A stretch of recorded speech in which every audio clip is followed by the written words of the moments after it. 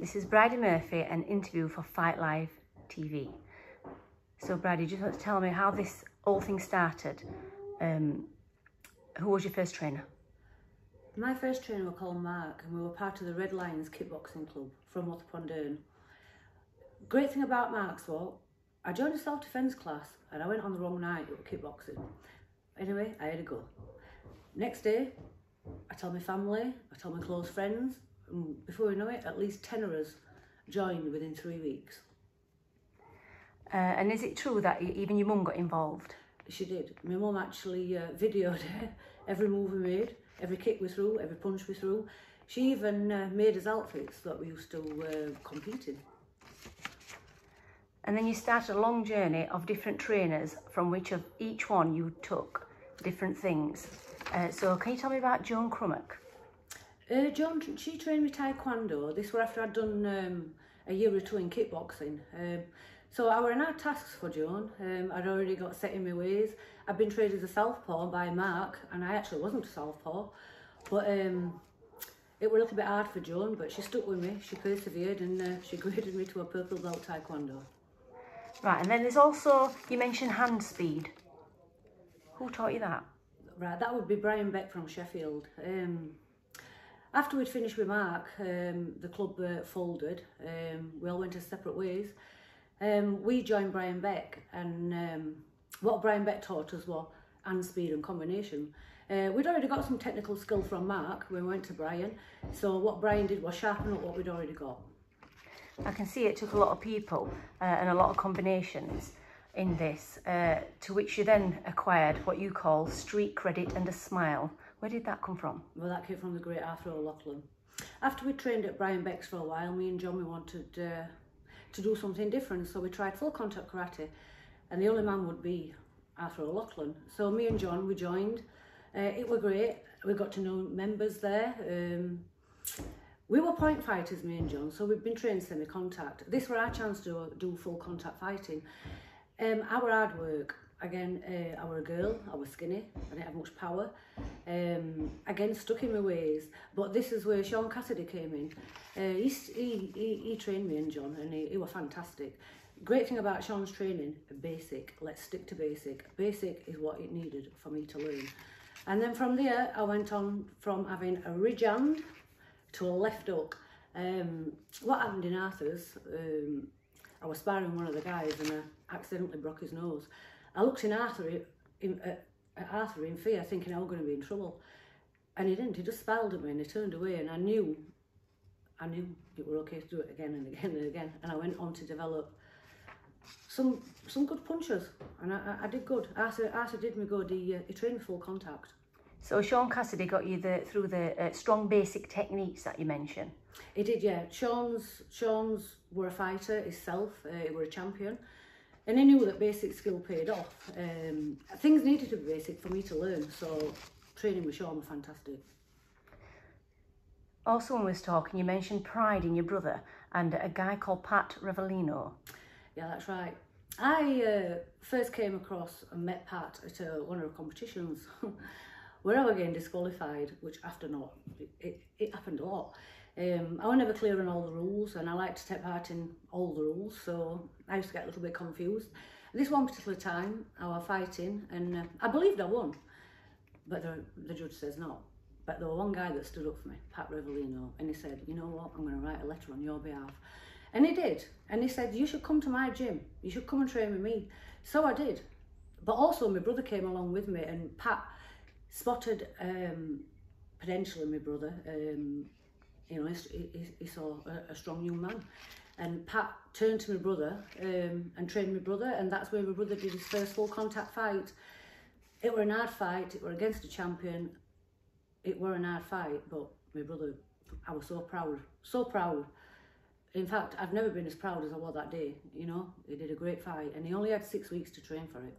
So you said blood, sweat and tears was what you connect to Mr. John Green being your brother. Yeah, me and John, we trained together, we're self-taught. He's got his ways, I've got mine. He took from his trainers what he did, I took from my trainers what I did. But still we trained together. I never wanted to do this without my family. It started as family, and that's what made it great. That's why I carried on. Not just the self-defence, but everything that came with it. Kickboxing in itself were a family. And there were like between 30 and 50 people that I saw regular, you know, in a week's time. So training with all these people has been great. Me and John, we'd train together, we'd have a laugh, we'd end up arguing. John would tell me to do a combination and roll. I'd do a combination and roll, and he'd hit me on top of the head. He'd laugh, I'd get angry. But nevertheless, I'd go to the opposite side of the gym and everything was good. So it was a long journey that you went on with your brother, and possibly something that movies or books could be made of one day. Definitely movies and definitely books, most definitely. Books have been done and movies have been done, but you know, I've had a long journey in this game, and I know there's more to tell than what's been told already. And especially how it's helped me in my personal life, mostly how it's helped me in my personal life. You know, I went to learn self-defence and I learned to become a champion. What I got from it along the way were just so much more I could have ever imagined. And so you met some solid friendships along the way. Does any of them stand out for you? Mike Lambert, amazing guy. Mike Lambert, stunts.com. Mike's a local guy from Swinton. We trained at my brother's gym and it was amazing. What made it amazing was Mike was a stuntman in movies, so we'd get to work on his combinations. And then I were a fighter as well at the time, so we'd get to work on my combinations. So we'd hold the pads for one another and we'd say, right, this round is for the movies, and we'd have a right laugh, spinning up cakes. Does any movie stand out for you? There is. It's called The One. And it's a movie with Jet Li, and Mike Lambert actually does the 6-minute fight scene right at the end. Now I remember Mike Lambert training on that, and it was fantastic to even be a part of it. So along with the people in the world of films and movies, you also met people from other areas. Mick Pacey boxing. Absolutely fantastic guy, Mick Pacey. Again, I've never been easy to work with, never. Mick Pacey did the absolute impossible. I was a southpaw kickboxer who needed to box. I joined Mick Pacey's gym. I didn't really like teaching women to fight, to box, but I think I might have earned Mick's respect because I was already a fighter. Anyway, Mick decided to help me, but he was adamant that I wasn't a real southpaw. So what Mick wanted to do was turn me orthodox and teach me to fight from scratch as an orthodox fighter, which any southpaw will know out there. That's taking everything I've learnt away from me. All my basics have gone, everything. We had to start again from beginning. And I fought with Mick against it. I didn't want to, but he was adamant, you're going to be an orthodox. So anyway, we worked together and fantastic results came from Mick. I developed an amazing left jab. I went on to do a 5-round boxing fight with that left jab. What Mick taught me was a good left jab, tying up tactics. That's all you need in boxing. And that's true. Jab and move, all the way, jab and move. So along your journey, the strength and power, where would you say your strength and power came from? Although I was still kickboxing as well as all boxing, because the idea from boxing was to strengthen my hands for kickboxing, I came across Fred Gummersall from a gym called Hard and Fast, and that's exactly what that gym was, hard and fast. What they were able to do was transfer my power from my kickboxing into boxing. He managed to do this in one training session, which amazed me, being as I usually find everything hard to do. But Fred, he's got some good boxing skills, and he did it in a day. I went on to visit Fred in his boxing shop. My mum even made shorts, and we give them to Fred. He put them in his shop. It was fantastic. So boxers were now wearing designer fightwear that were made by my mum. So it wasn't just kickboxers, it went into boxing. So a family thing all the way through. When it comes to different kind of combinations, where would you say your body shots came from? From The Rock, Kev Burton. Now, I was already a fighter when I met Kev, and I met him through Mick Pacey. Again, I was always meeting fantastic people through all these trainers. Kev Burton was one of them. And Kev came to my brother's gym, and he said, let me do a bit of training with you. Anyway, I agreed, and his first training session, he went, I want to teach you body shots. And my reaction was, actually, I don't really want to do body shots because I don't think they work. And he just looked at me, and then he just tapped his body, and I fell to my knees. And I knew, when I looked up, I saw the look on his face, and he didn't want to do that. But he needed me to know that body shots are everything. From that moment, body shots became everything. From then, I developed my skills in body shots, but I took it further. It's all about the body shots, guys, as well. It's not just the left jab, it's about the body shots. So you've got your shots in order now, you're working on your power. What would you say you took from Mr. Mick Armstrong? I met Mick again through Mick Pacey, fantastic guy. Got to do some training with Mike. Amazing. What he taught me was to manoeuvre around a boxing ring, to almost go in on my shots and come back out. A moving target's an hard target to hit. So what Mick Armstrong taught me was to manoeuvre and use me all my four corners of a boxing ring. And that's priceless. Again, that fell under the jab and move from Mick Pacey. So all my training were coming together. I was getting stronger and stronger and stronger as a fighter in many styles. And ring craft. So you talk about perimeter and then ring craft. Yes, ring craft's very different. Ring craft's about cutting down your opponent. Once you've cut your opponent down, you've then got to deal with him. You know, it's okay jabbing and moving, keeping safe. But the minute you cut a fighter down, you've got to deal with it. So, ring craft. That's where, again, working all your four corners, working on your foot handles. This came from a guy called Dave, a really, really patient man. In fact, probably the most soft-hearted man I've ever trained with, which, because I knew this, I knew that I couldn't argue with Dave, and I respected him. He was a calm, gentle guy, and I think we worked well together because of that. He taught me fantastic things that already could build to what I'd already got. I understand boxing's probably taken you all over Europe, and you've fought in some countries around Europe, but also you went into Turkey. I did. What happened is me and my mum went on holiday, and I never liked to go anywhere unless I could find a gym, because it was part of my life, and it is what I did. If my mum were to go away for 7 days, I wanted to train for 3 of them 7 days. So my mum always found me a boxing gym or some kind of gym. Anyway, we went to Turkey for 2 weeks, and my mum found me a gym to train. And in that gym, I met some fantastic guys, absolutely fantastic. This time, it was Muay Thai. Again, never done Muay Thai. But I had skills. I had boxing skills, I had kickboxing skills, I had taekwondo kicks. I had enough skill to impress Turkin, who then wanted to help me and teach me Muay Thai. And also, when I came back from Turkey, I carried on Muay Thai in Sheffield with a girl called Ellen Garnett, who were again fantastic. I trained with Ellen every week. She showed me so much, so much. In fact, I'm going to say, learning Muay Thai was the last skill I learned, and it actually put the cherry on the cake because it made all styles more understandable to me. And Glyn Rhodes, he maybe gave you style, did he? Yes, Glyn Rhodes. I was, again, really lucky. It was when I was focusing on my boxing at the time. I trained with a guy called Ryan Rowlinson, who had turned pro through Glyn Rhodes, and he asked me, I'd already been training with him at McPace's, and he asked me would I like to come and join him, so I did. I was used to training 2-minute rounds, but up at Glyn Rhodes, it was 3-minute rounds. So again, I had got some skills already from boxing, but this training was to be different. And I trained 3-minute rounds, and he put me on a bag at the side of one of his champions, and I just thought, you know what, whatever that guy does, I'm going to do, because he's already great. The training up there again was fantastic. I learned real true boxing style from this guy.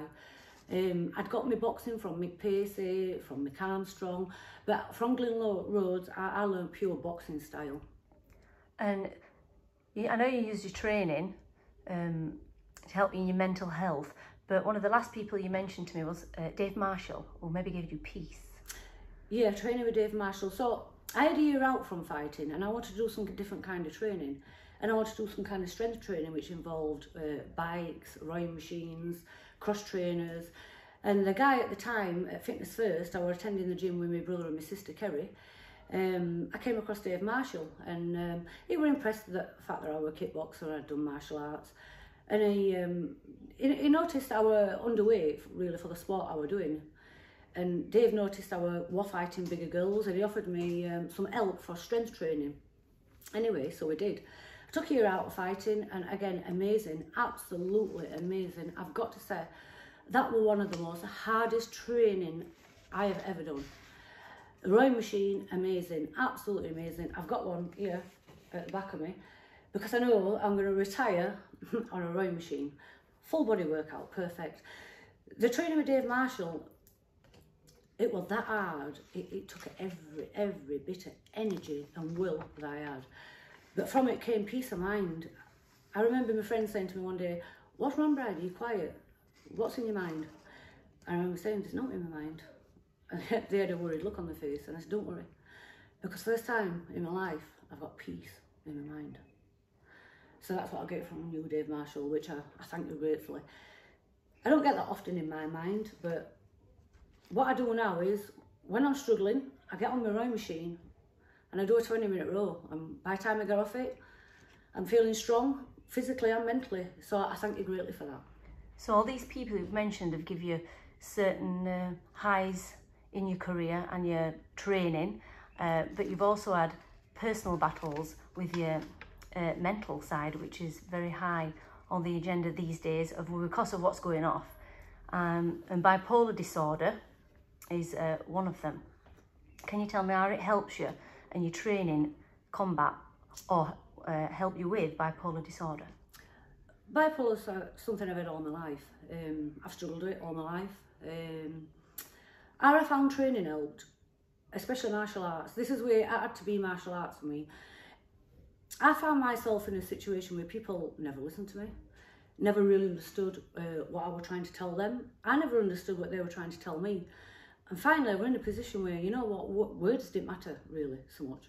It were actions and learning as well, learning new things. That helps tame what I call the beast. So I look at bipolar as a beast. You know, sometimes I misunderstand people. I start shouting, I get upset, they start to misunderstand me, and before you know it, the beast is released. Martial arts tamed my beast, which might sound strange because I had so many weapons in the end, but having them weapons and being able to express all that energy in a training session were just amazing. Again, after a training session, peace of mind. After a training session, I clean my house. I think all the jobs I've got to do that day, I'd do after a training session. If I were to get up in the morning and not train, I never did them jobs I needed to do. I just didn't have the energy, and I just didn't have will. So I got a lot of strong will from training. So I know there's many mental issues, and along with bipolar, generally a person doesn't suffer just one. And with body dysmorphia and anorexia, I believe you suffer both these, and in your own words you say anorexia never leaves you. You're living with it and fighting with it every day. And it also has triggers. So, and the triggers affect you in many ways. Can you explain them? Body dysmorphia.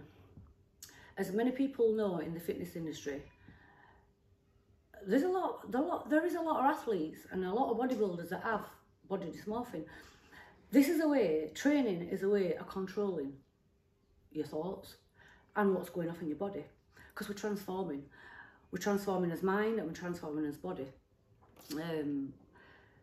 Body dysmorphia, the way training helped me, to build a strong body, you have to have nutrients. This helped me get the nutrients I needed, because I had to have them. Without them nutrients, I couldn't have a training session. So what I used to do was liquidise my food, and this was better than no food. Liquidising your food was the way for me. So I always made sure I had one solid meal a day, and the rest were liquidised. But that was enough to get me through what I needed to do. The problem was, because there were not many girls fighting at my weight category, I had to fight bigger girls, and this was worrying to people who loved me, people who cared about me. My brother used to say to me, why are you fighting this girl, Bridie? She's bigger than you. And I'd tell him, don't. I'm fighting my demons, and this girl's going to help me, you know. So that's where body dysmorphia might have worked against me. You know, I should have probably not fought girls so big, really, because sometimes I did get injured, or I was too drained after a fight. But nevertheless, I fought my demon in that fight. That girl helped me, and I came out alive, and I'm proud as well. So I had pride along the way, which is good. I needed to have something good to hold on to. So do you think you picked these larger fighters because you knew you had to train harder, and therefore the training harder made you need the more nutrients? So in your words, anybody suffering from any eating disorder or mental illness, training can be a big way and a big help to these people. Training's amazing. Along with a trainer comes dietitians. So I've learnt a lot through the years with all these trainers that I've trained with, different diets, varied diets. And then I went on to study food and what part it plays in the human body and its mechanism, and how the human body deals with martial arts or any kind of athletic kind of training. So along the way I was gaining knowledge, but still I had a problem with preparing food. That were a big problem. I didn't want food in my cupboard, I didn't particularly want food around me. And I'm a vegan, and I've never used food as a luxury. To me, it's just been a necessity, and not always a nice one.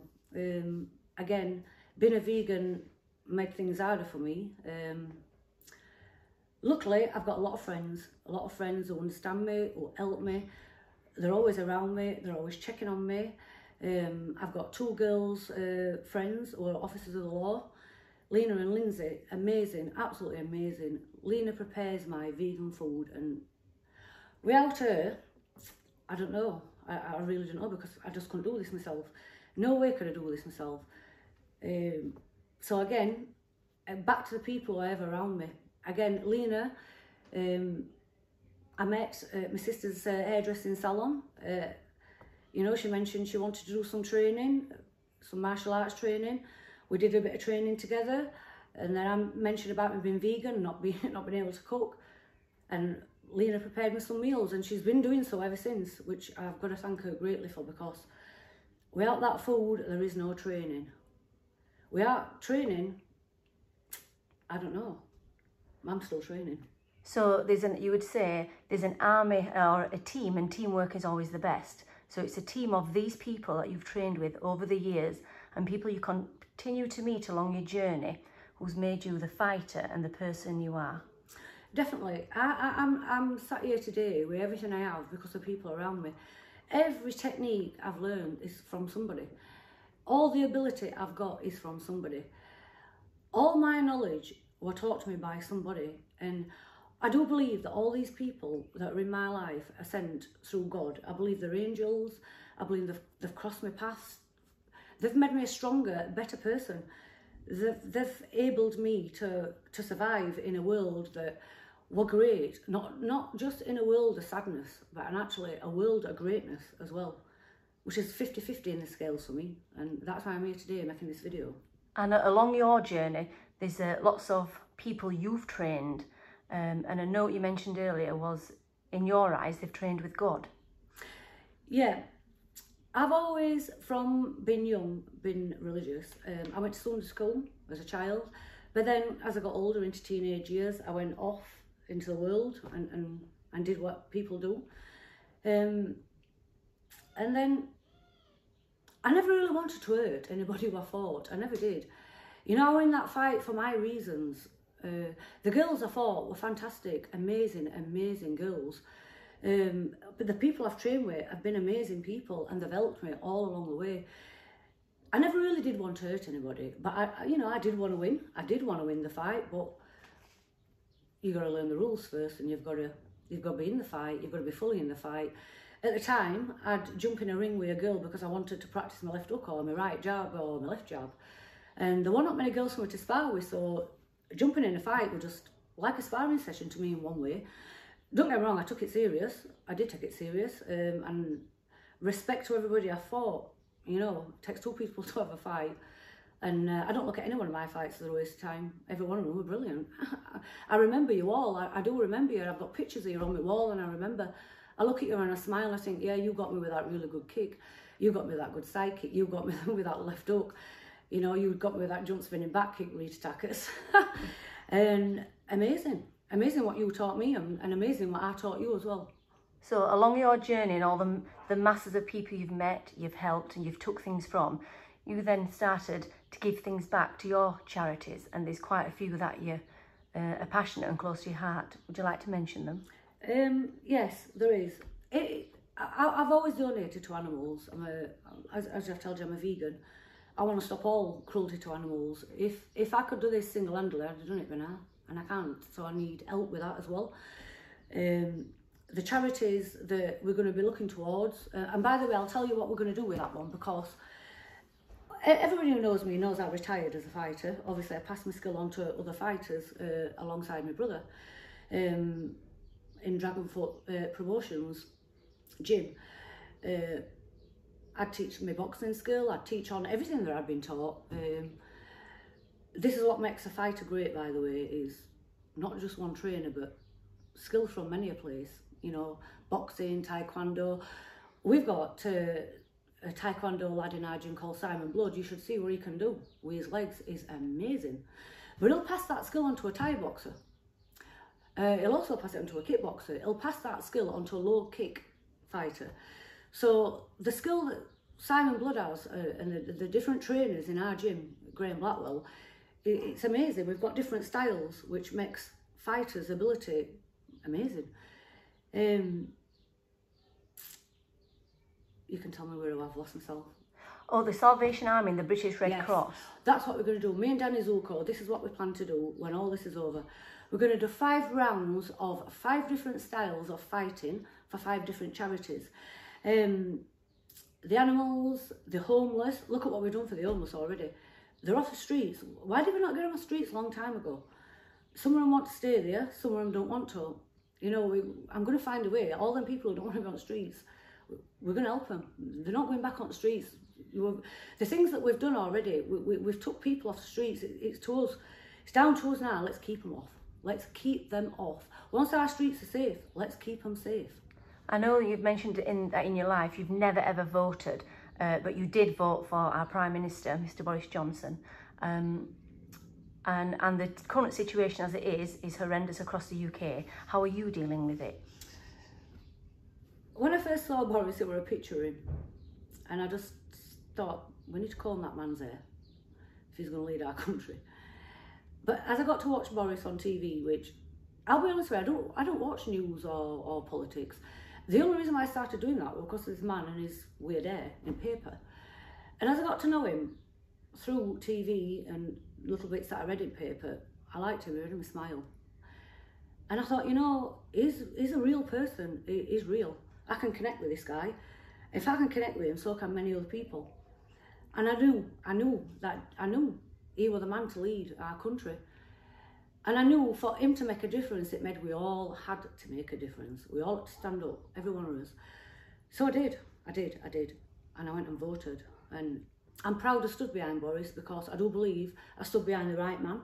And I believe it today more than I did yesterday. He's beat coronavirus. We've picked a good one. He's going to be the one that leads us back to being Great Britain, back to how we used to be, and better. And in your own words, if you've got anything to say finally to the people watching this, what may be fighters, may want to be a fighter, or may have been fighters, would you tell them to continue fighting, and if it's not physically, for something that they believe in? I've told you how fighting's helped me, and it has. It's been great. It's been amazing.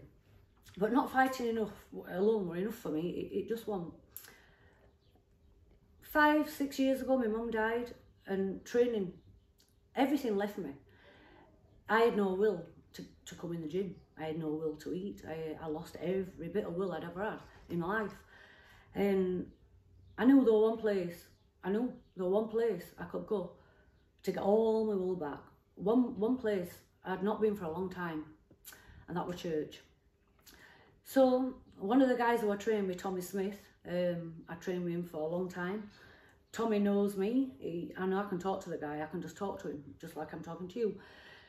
And he come to visit me one day, and I told him, you know, Tommy, I don't want you to think I've cracked up any more than you think I have, but I've got to go to church. Tommy, I've got to go to church. And he said, it's okay. That's okay. My sister's go to church. You've got a friend yourself who goes to church. Dave Wake and his family, I've known him all my life. Dave used to train us in martial arts as well, and his sister back in the day. And he says, you met the phone call. He said, you met the phone call, Bridie. and you do what you need to do because that's what you do. And I did. I made a phone call and I went to church. Church was my saviour, it was my everything. I got all the power back I needed to carry on living. Church wasn't easy, it wasn't. I battled it all the way. I wasn't easy for them. I questioned everything, and I'm not very good at reading, so sometimes I can read things really wrong, and I do that, and I'm a person who will speak up. So if I think something's wrong, I'm going to speak. A lot of the times I read it wrong and spoke up, and then it went down to the Christians to try and answer me and let me know that I'd read it wrong and this is what it really means. And they'd said to me, have you read your Bible? Have you been reading your Bible? And I'd said I did, and I didn't like what it said, so I slammed it shut. And they'd say, tell me where you think it went wrong. And I'd tell them, and they'd say, right, you've misread that, this is what it means. So they guided me now for 4.5 years, which has been absolutely amazing. Absolutely amazing. I've now found my strength. Also, I still train, I'm never going to stop training. And I'm never going to stop passing on what these great trainers have learnt me. I'm never going to. This is something I'm going to do in my 60s if I'm still alive, in my 70s if I'm still alive. But also I've got God in my corner, and he's going to stay in my corner for the rest of my life. And I'm going to encourage people, if you're ever at a point in life where you think you can't carry on, or there's no light at the end of the tunnel, there is. You pick up your salvation, you pick up your cross, and your cross is your salvation. You pick up your shield and God will protect you, as he did me. I'm still struggling this walk in Christianity because it's hard. We have to live his life like Jesus, and how can we in a world like this? But look at what we've done. Look at what we did when coronavirus came. Look at as communities came together. Look at what we did. We got the homeless off the street. We're all praying. We're all praying. Lots of us are praying, and we're going to get through this. And I believe it's in the power of prayer. I do believe for everybody who's been in a situation like me, you're going to come to times where you think you're not going to get through it. So I'm going to tell you, pick up your cross of salvation and ask somebody who you might know goes to church if they can help you, because I know they can. And if someone finds that they can't or don't want to or don't believe in anything in church, there's always the way is you is the person who can only fix you. Find your inner strength, whatever that may be, and build upon that and become a better you, or just use yourself is what you believe. At the end of the day, the ultimate is you have to help yourself. You do. All these people I've come across, some people were brought to me, some people I had to go to. We do have to know the truth about ourselves. I've been a tough person. I've shown that it's okay for me to say I go to church because I'm a tough girl. But I'm also a girl who needs something sometimes you can't even see. Do you think people out there, because this is Fight Live TV, will be surprised to find that a fighter actually goes to church? Do you think they go hand in hand? Yes, actually, because I have met along the way also other Christians that fight. I think there's going to be a lot of people shocked from what I'm saying, because I know there's still hundreds and hundreds and hundreds of people that don't know I'm a Christian. It's only the close people around me that know I am. So there's going to be people. I'm sat here today, and even I've thought to myself, what are people going to think? But you know what? I can only tell you how I've survived, and I can only tell you the part that you actually played in it yourselves to help me. But what I am going to say is to people, reach out to people. I've had so much professional counselling along my journey that there's no way I could have survived without it. All these professional people. And also, don't be afraid to tell people if you need help. Tell them you need help. You know, the person who don't help you, that's the person who needs to be ashamed, not you. Don't be ashamed to need help. Don't be ashamed to ask for it. Ask for help. You know, people can help you in many ways than what you think yourself. Well, Bridie, it's been an absolute pleasure. So any final words for Fight Live TV to your fans who may be watching this, or anyone out there who's thinking about taking up kickboxing as a career, or basically, really, most importantly, as a therapy, you'd suggest it? Definitely. Martial arts is unbelievable. The people you're going to come across is just a big family. You are going to have one massive family the day you join, and that's that. And they're gonna be with you for a long time, because you're going to fall in love with martial arts. You definitely are. So, Bridie, thank you very much, and I hope to see you soon, and we'll see you on Fight Live TV again. Definitely will.